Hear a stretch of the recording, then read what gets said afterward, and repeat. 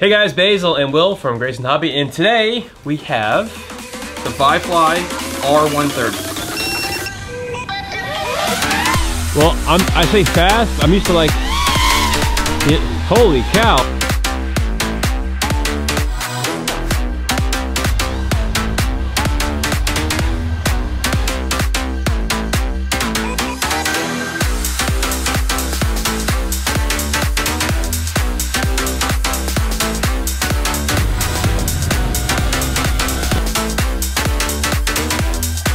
Now this was sent to us by ViFly. They sent us an email saying, hey, we've seen you guys' YouTube videos and all that. We know you're a business.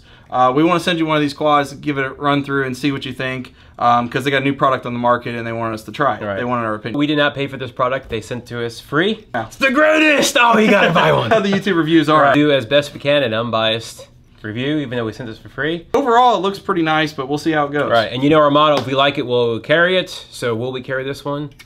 We'll have to watch the video. We got the ViFly R130. What does that mean? Well, it's a company called ViFly. No, I mean, what's the 130? Oh, okay, sorry. 30mm quad is from motor to motor. Motor center to motor center. Yeah. No, actually, it's a hair bigger on that one, so it's close. It's like a 135. 30 is more of a class, like a 3-inch prop class, designed for more for beginners and all that.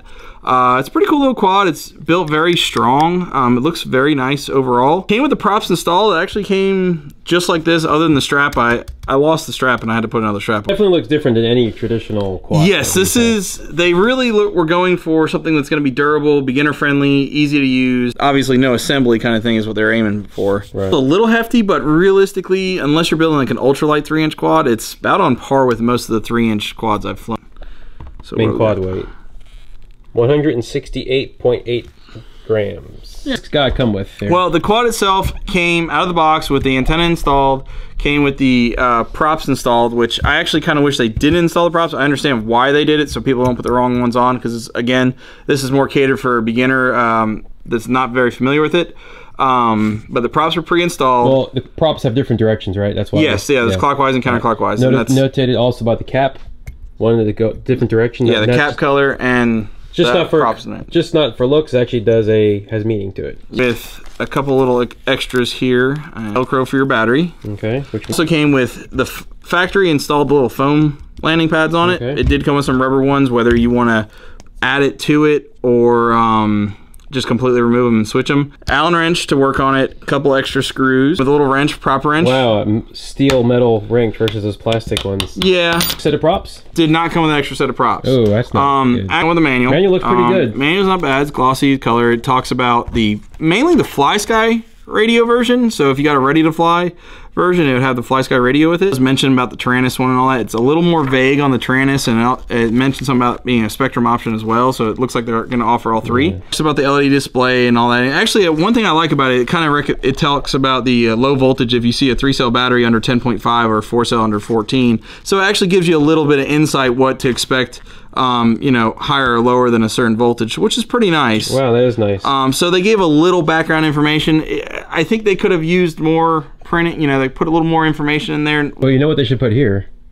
QR code? No. Oh, Grayson sticker? Yeah, they could do that. Cool thing about the quad, it is designed for 3 or 4 cell, so that's pretty nice. Again, the props are 3045 dowel props. What motors are those? These are 4100 kV 1306s. Kind of, it's a 700 TV line CMOS camera. And looks like it moves there. This cap on it. Yeah, it's adjustable tilt on it. How do you so you can actually get fairly high tilt on this thing. I don't know if you'd fly that high, but the props would be in the way. That's the downside. It uses purely the rubber friction wedged in there. Okay.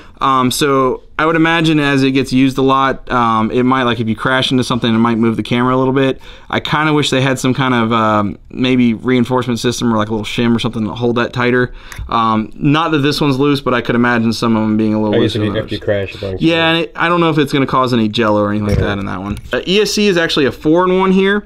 So the motors are soldered in, the wires run up to this PDB. The PDB is going to run down and then up to a plug-in ESC. So they made the 4-in ESC with the power lead. It's all 4 ESCs on one little plate, so if you end up burning one up, you replace the whole plate, but you can do it without soldering, which is really nice, again, for beginners. Yep. So how hard is it to get that in there? To change the ESC, you'd unscrew the 4 screws here, and then there's 3 screws there. You lift the top plate off and replace it. Okay. These are 15 amp with a 20 amp burst. They are BLHeli-S, so they do run D-Shot 600, which is a new digital protocol. That allows you to not have to calibrate the ESCs like multi-shot and one-shot used to be. Makes it a lot easier setting up. Everything's more in sync. Yeah, it's a lot better. The flight controller inside is a Betaflight F4 flight controller. F4, okay. It's running Betaflight. I believe came with 3.17, which would probably update as time goes on. Betaflight's always updating, so you'll probably see different firmware depending on when you buy it. Flight controller is based off an Omnibus F4 with an OSD built in. So this has Betaflight OSD, so it's fully adjustable. There's a lot of cool stuff going on with Betaflight with OSD, especially where you can put all kinds of alarms and information display on it. So you can really dial this and fine tune if you want. Receiver, like I was saying, this is a Taranis model, or that FrSky model. The antennas here, this is actually running to an XM Plus receiver, it looks like inside. I wasn't able to take the quad completely apart. There's a ribbon cable going between the top board and the flight controller. And you can't really get to anything in there without, I didn't want to tear anything up before we actually got a chance to fly it. But it looks like they wired the XM Plus receiver to the board so they can use this bind button here. So you don't have to take the quad apart to bind it, which is really nice.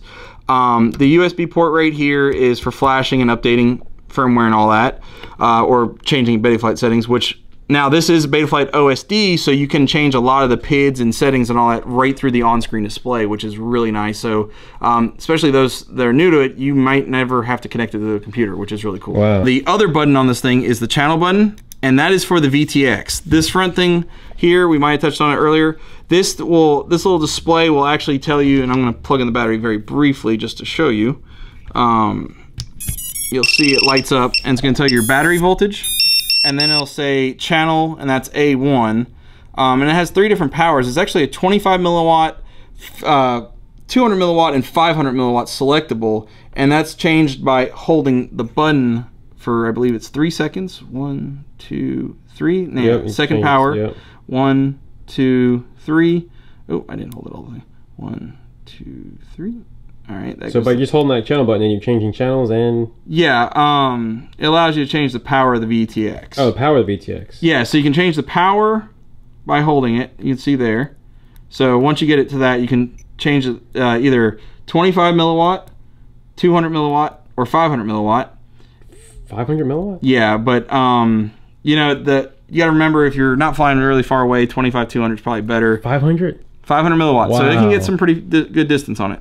It has the channel, so I can switch channels there, and then it just cycles through the bands and the channels. Okay. It tells you your channel and your voltage. I love this little voltage thing. This is one of the things on the Wizard we always talk about. People starting out always buy one of those little Lipo alarms with the buzzer built in, because it'll have a display that'll tell your battery voltage, and when it gets low, it'll start beeping.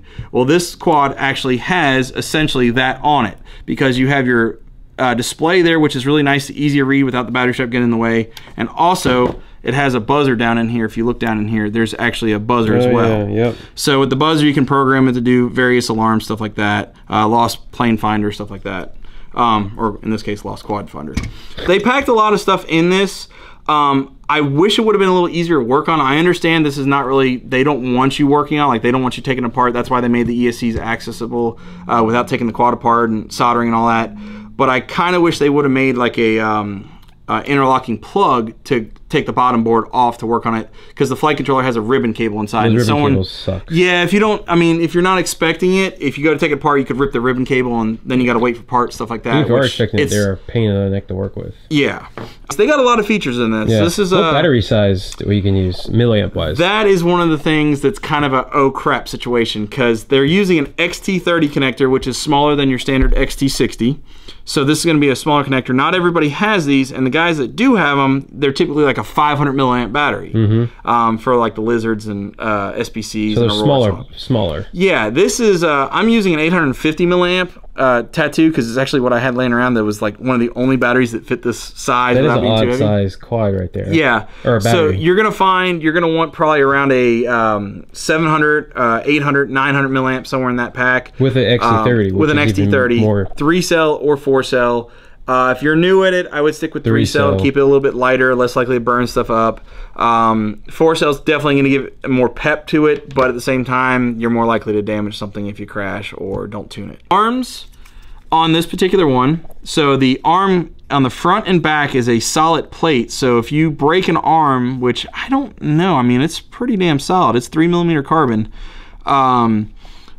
But if you break it, you'd unscrew the motors, unscrew the 4 screws here, and you can take off the whole plate and then swap it out, which is pretty nice, front and back. The bottom plate's solid carbon. This middle piece is plastic, it looks like, and then the top is a PC board. But the frame looks pretty nice. All right, enough talk, let's go fly. Oh, that's fast. Well, I say fast. I'm used to like, holy cow, like the little brush stuff.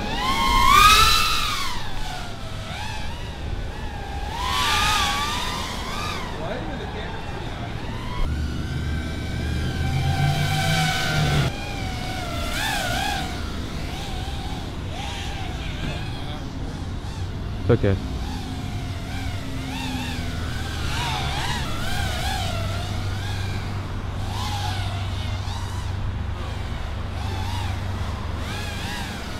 So that's the ViFly Las Vegas 130. ViFly R130, yep.